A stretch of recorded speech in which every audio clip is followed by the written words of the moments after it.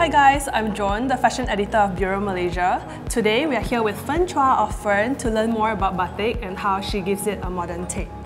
Hi Fern, thanks for having us today. Thank you so much for having me, Buro. So the brand has been around since 2013. How did it come about?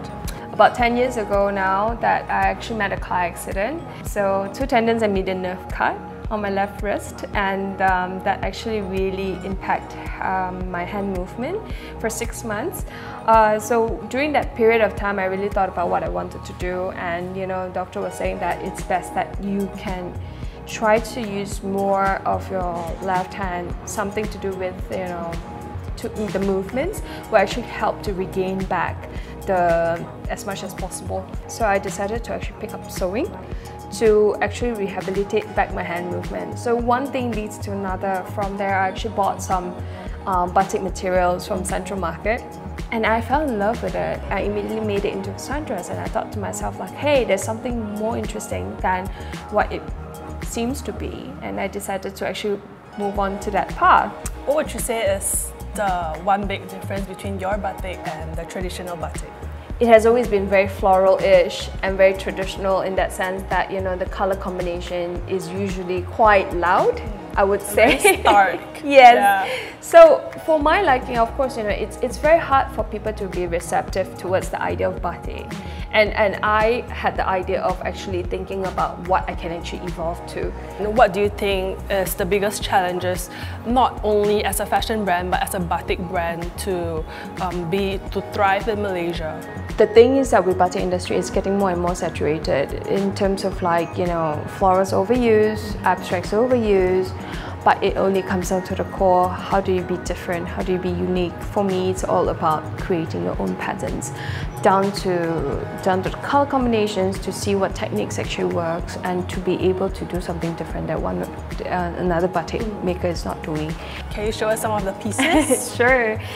If you were to envision a night sky and the snow is falling to the ground, it's just crazy how people think that oh wow, it's so simple, but it's so beautiful at the same time. It's actually one of my favorites. In a way, it's also one of a kind because the plain splatters vary in different pieces. Yes, and so that also takes a lot of time as well, even it's just splatters, but you can imagine all of this is being done accordingly and in a sort of gradient tone way, which also takes a technique to be able to get it done. And more so, it's a hot wax process that actually we are able to create resistance towards the black dye that we're creating. So my sister now lives in France, and I go there to visit her very often, and during summer it's just so beautiful, the color, the blooms of the flowers, and also everything just comes to life. And one thing I can't deny, when you go to the French countryside, you notice all these creeps of all of these little vines along the houses, the shops and the buildings. It's just so beautiful. So I took that as one of the inspiration behind the Wilderness series. So it's just wild creeps that it's crawling, but it's just it's just some sort of effortless and very subtle sort of print that's able to actually translate that sort of message towards the collection. So for the Ginkgo series, also another of my trip to Japan. That's during the autumn season, and I think there's just one part in Tokyo. It's called Ichonamiki, one of the gardens, where they have this rows and rows of ginkgo trees, and which turns into this bright yellow. It looks very simple, but it comes down to the fact that there's different detailing for each and every one of the piece. So imagine when the wind blows and the leaves are falling off the sky.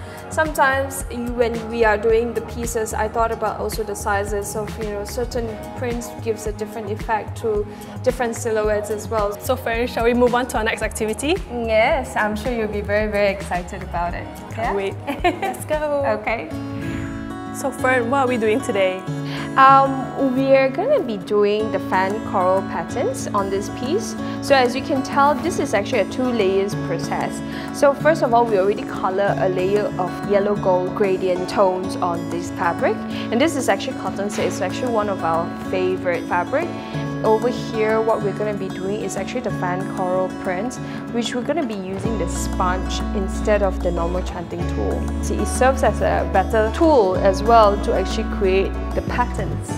Yeah, using the wax on the fabric. So what you can see here is a pot of hot wax. Is actually the main way to actually do the pieces. So as I mentioned as well, that the wax actually creates resistance on the dye.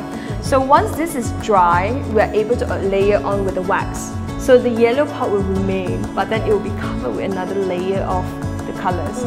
So these are some of the tools that we use to dip on into the wax. So we have brush here, we have sponges, and this is the most traditional tool, which is the chanting tool. So just use one point and not the whole thing. Just use and then you just drag it out. See that? You have to kind of have an idea already. You gotta plan in your head where you want the lines to go to. Oh no! It's okay, you're doing fine.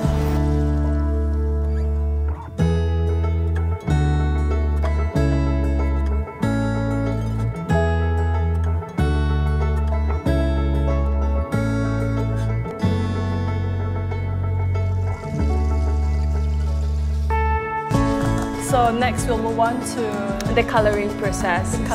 Yeah, we're gonna put on another layer of colors on top of the yellow. Just don't make sure that it's too wet. So once you do that, you can actually just apply on it. So just run through it and make sure the color gets through. Be very, very careful. Maybe you go sideways would be better, like this. Just like that. Just comb through.